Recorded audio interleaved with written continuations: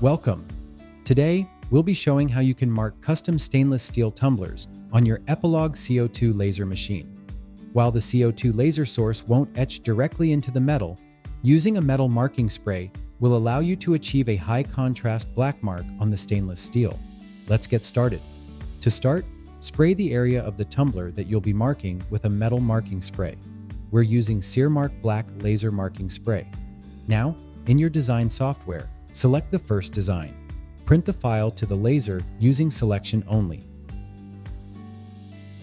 Rotate the graphic 90 degrees to match the mug orientation on the rotary attachment. In the Advanced tab, we'll choose Left Center as our centering point. On the preview screen, we can see the centering point marked on the graphic with a red target. Import your settings.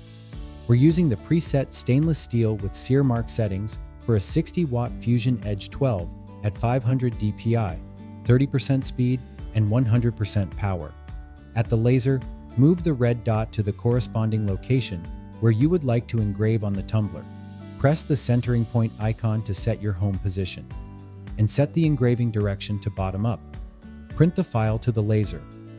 Start engraving your file.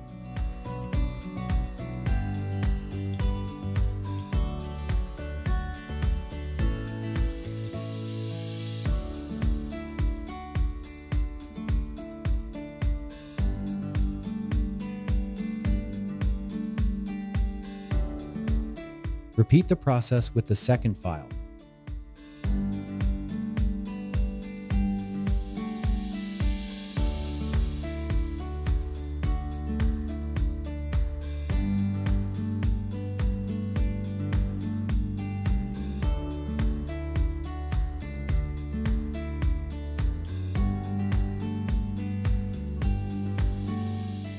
Rinse the excess Searmark off with water, and your stainless steel travel mug is ready to go.